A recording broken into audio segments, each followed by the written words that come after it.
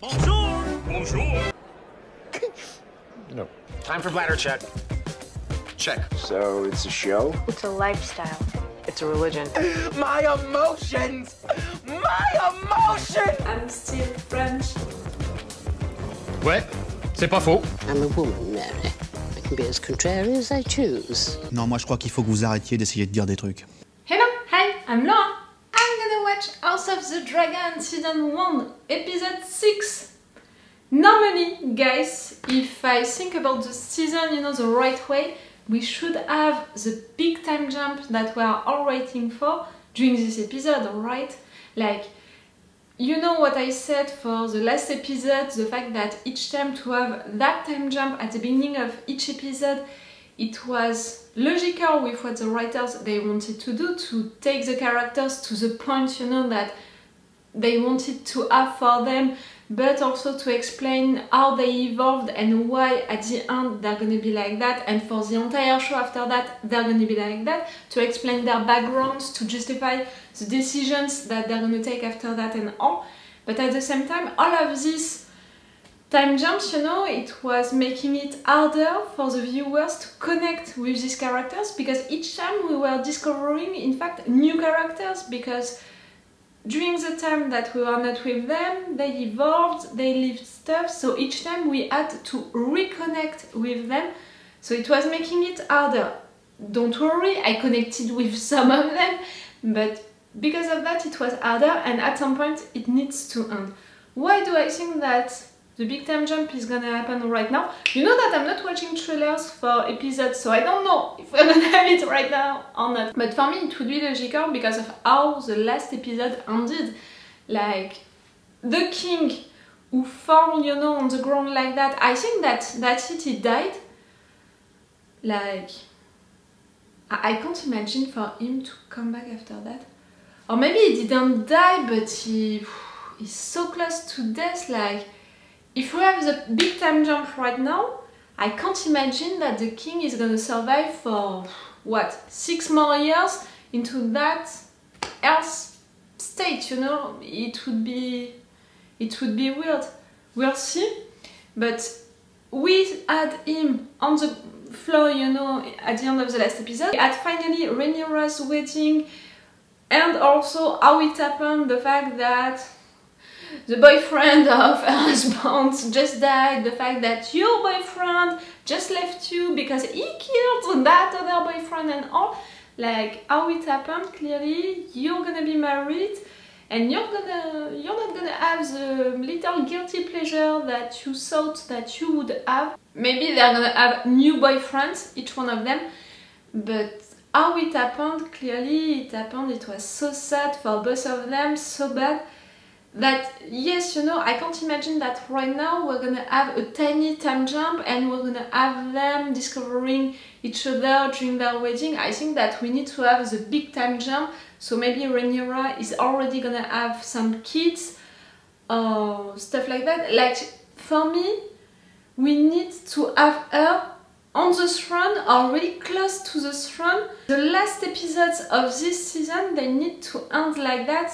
You know, that the question of who is gonna sit on that throne, that's the big question of this show, you know, between Rhaenyra, between Daemon, between the princess who was never a queen. Like, it's that House of the Dragon, and it was already that Game of Thrones. Who is gonna sit on the throne? So that's why I think that the king needs to die or is already dead, and we're gonna have discussions about which Targaryen is gonna sit on the throne for the end of the season. So at the end of the season, that's gonna be the decision, and people are gonna declare war to each other or something like that. A big time jump for Rhaenyra, that would be good because of that, because of the wedding, because of the question of the throne. I think also that it would be good for Alicent, because the girl, that's it. She's a woman now, she's not a kid anymore, she's not obeying blindly to people anymore. Her dad left, so she doesn't have his pressure on her shoulders anymore. The king, she discovered that the king betrayed her, that Rhaenyra betrayed her, so she's really like fighting for herself now. That declaration of war, you know, wearing green, that was really cool. That was a cool moment, and that was also what I was expecting since a long time for Alicent, to not be pushed, you know, by anyone, pressured by anyone to take decisions by herself. And that's what she did already at first, you know, with Cranston, the fact that he told her what happened and she decided to not punish him, and she decided to take that secret and all. For me, it was more a question like she was surprised about it because she knows the secret about Damon and she didn't say it to Cranston, and that was already so great. Like, it proves, you know, that she's a nice person. The fact that she didn't say it to Cranston, it would have been a way to do something against Rhaenyra, to say the truth to Cranston, and she didn't do it. And some of you on the comments were more like, in fact, she kept that secret because she thought that at some point she could use it.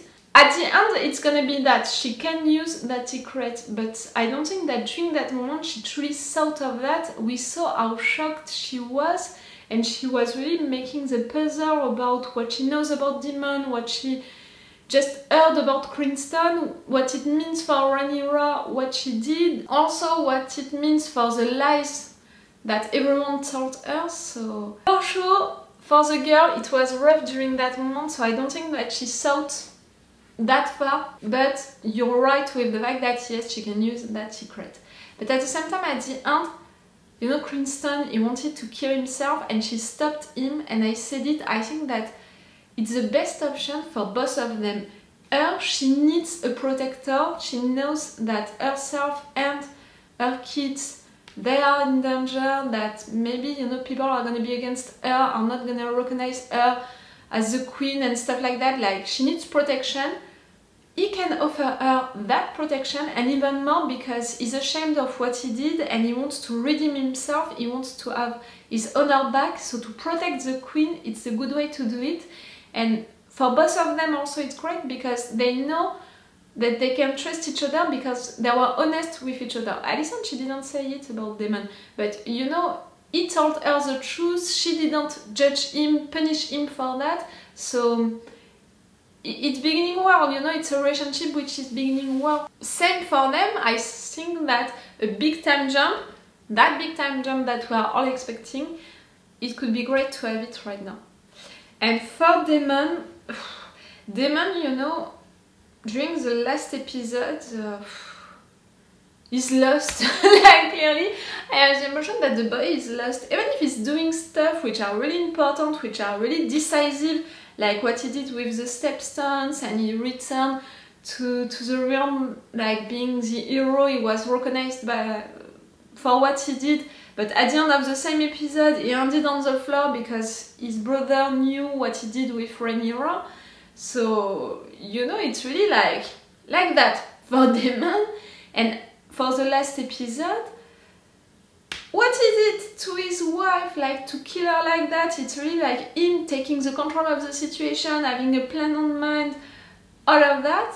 And at the same time, at the end, he's so close to Rhaenyra in front of everyone and he's disappearing like that when in fact she could have needed him or something like that. So for me, the guy, he's a little lost with what he wants truly, what he can do also truly, because maybe he wants really to marry Rhaenyra because of his feelings, but also because of the throne.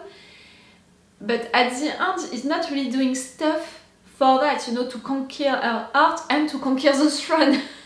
So I think that he's lost between what he wants and what he truly wants, like really what he's ready to fight for, what he can do, what he truly can do. Again, it's not the same thing. Damon, like that. So maybe a big time jump, it would be also helpful for him to you know, organize his thoughts, organize his intentions, organize his plan.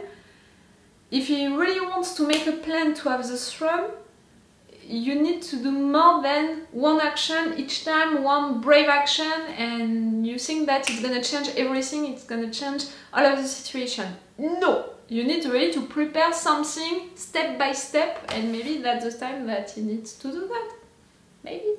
So yes, the big time jump right now, it would be great. Also for the rhythm of the show, like I said, we're close to the end of this season.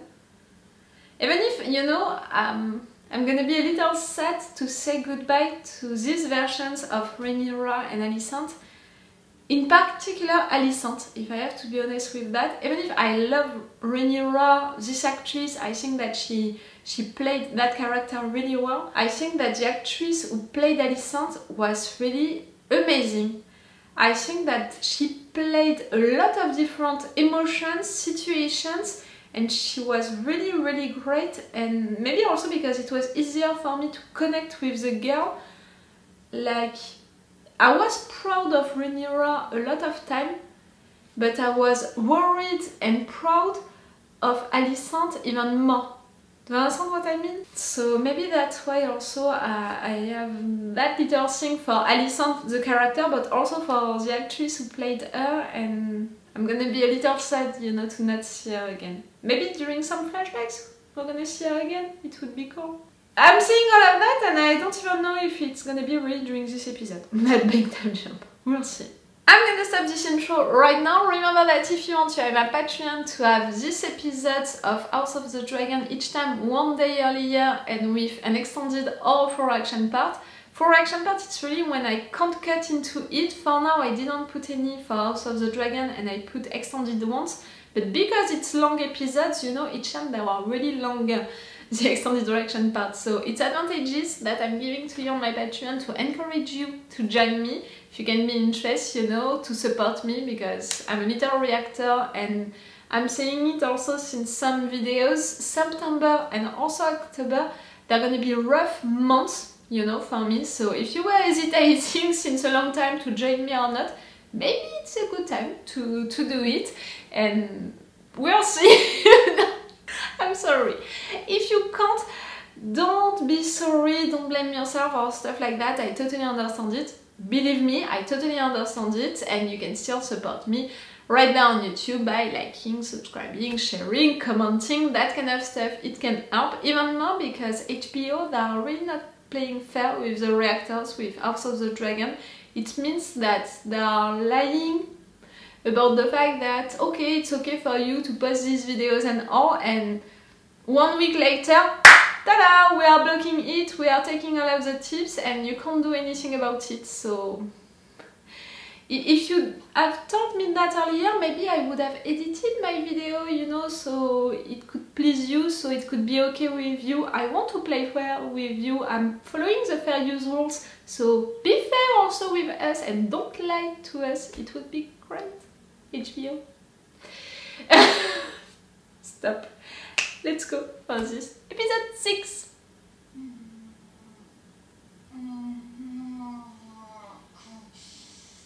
It's a big time jump. We have it. You're giving birth. Come on, my dear.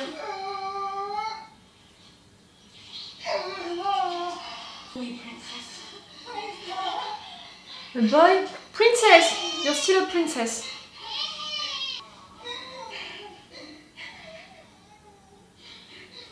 Oh, the parallel with her mother, you know, who couldn't have a boy, Elsie. Your queen has requested that the child be brought to her immediately. Why? The afterbirth. Yes, that's why normally you should stay in bed. Oh, I'm sorry, for a girl, you know, it's... You're gonna lose blood. You're a good marriage. You're supporting her. Okay, I'm glad. At least for that, for both of you. Princess. Okay. What happy news this morning. Indeed, Your Grace. You're still alive after all of this time? Where is my grandson? He'll be called Joffrey. It's an unusual name for Valerian. Yes, it's more a Baratheon name. His father's nose.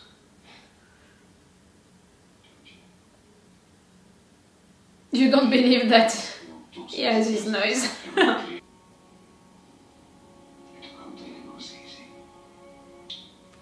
Okay, you're still close. And she was afraid of what Alicent would do. Sooner or later, you get what it looks like you.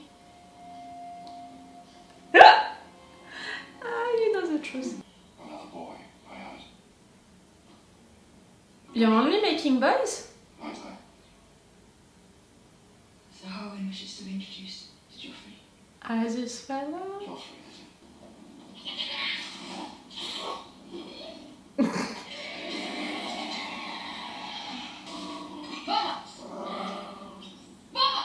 Tell me.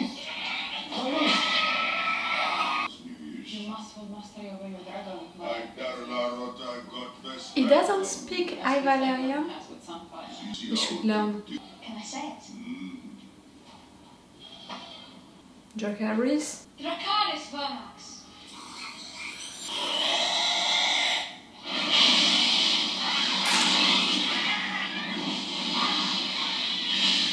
We found one for you. A dragon. How? The gods provide. Behold, the pink dragon.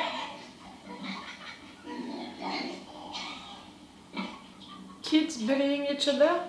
What a surprise.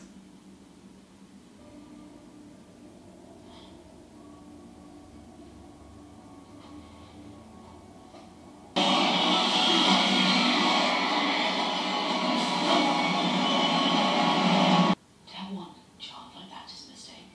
To have three is an insult.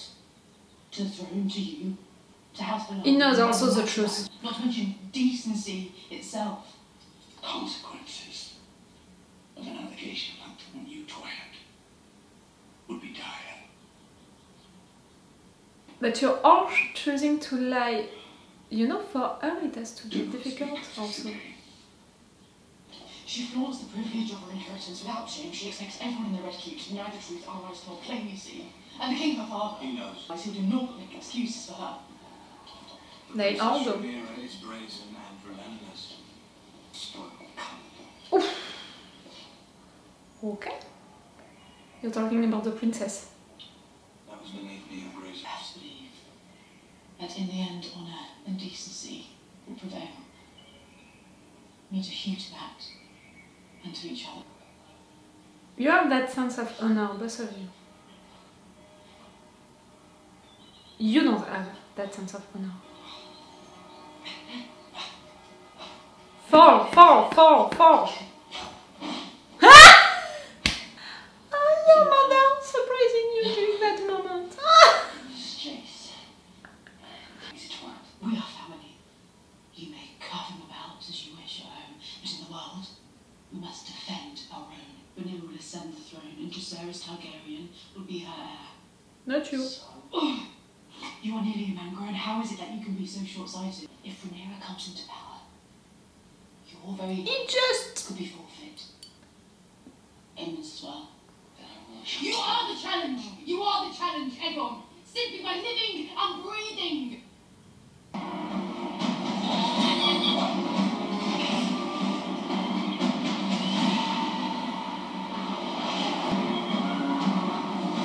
Hello, you.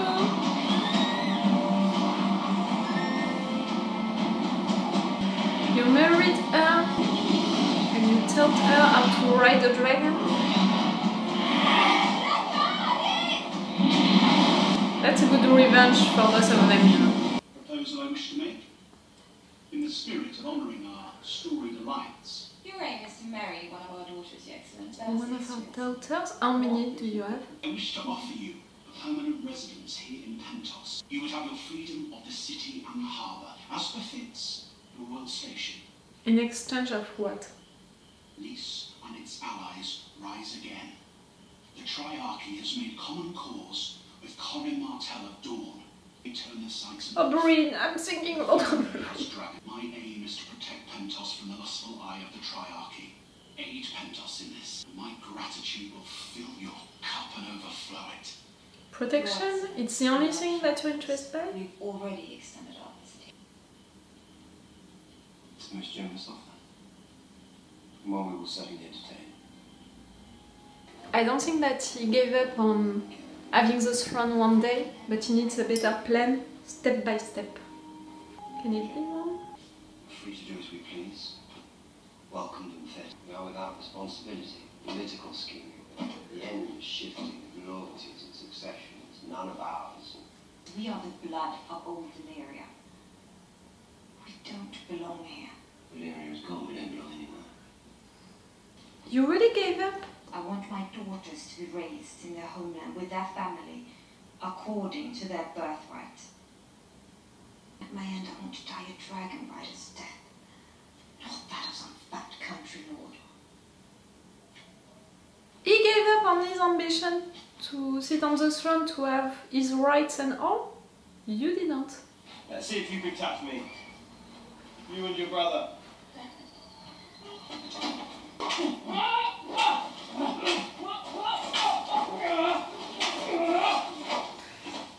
A lot of move, a lot of noise, and at the end... Weapons up, boys. Give your enemies no quarter. Listen to your dad. Question my method of instruction, sir. Or I merely suggest that method be applied to all your pupils. You know the truth, and you don't respect him because of that. Just sharing. Who's called Aegon? Eldest son against eldest son. It's hardly a fair I match. know you've never seen true battle style, but when steel is drawn, a fair match isn't something anyone should expect. Each of them, they have their champ. Yeah! Confident. Acting backward. Confident. Winston! Don't let him get up. Enough! Yes, they are just kids. Aegon! This is what you teach, Cole. Cruelty. For the weaker opponent. Your interest in the princeling's training is quite unusual, Commander. Most men would only have that kind of devotion toward a cousin. Winston. Or a son.